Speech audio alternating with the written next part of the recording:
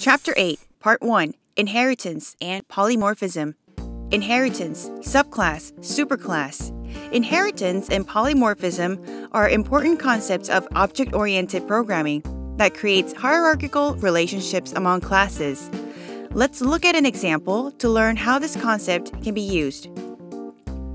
Put on your developer hat and let's design a simulation. In this program, we can navigate a city using various vehicles: an electric scooter, a bike, or a car. These vehicles have common attributes. They need fuel or some energy source to move and have maximum speed.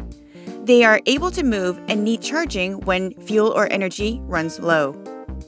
The electric scooter uses electric power. It has max speed of 60 miles per hour. It may or may not have a headlight.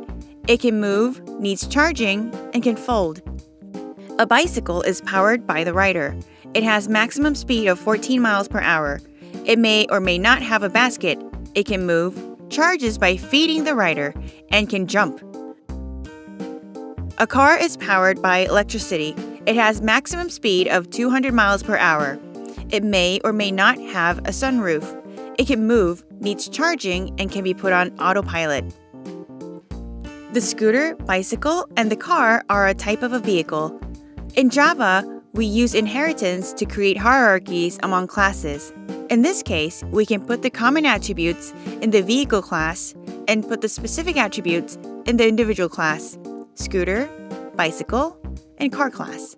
The vehicle class is now the superclass or the parent class. The scooter, bicycle, and car class that inherit the superclass attributes are known as the subclass or the child class.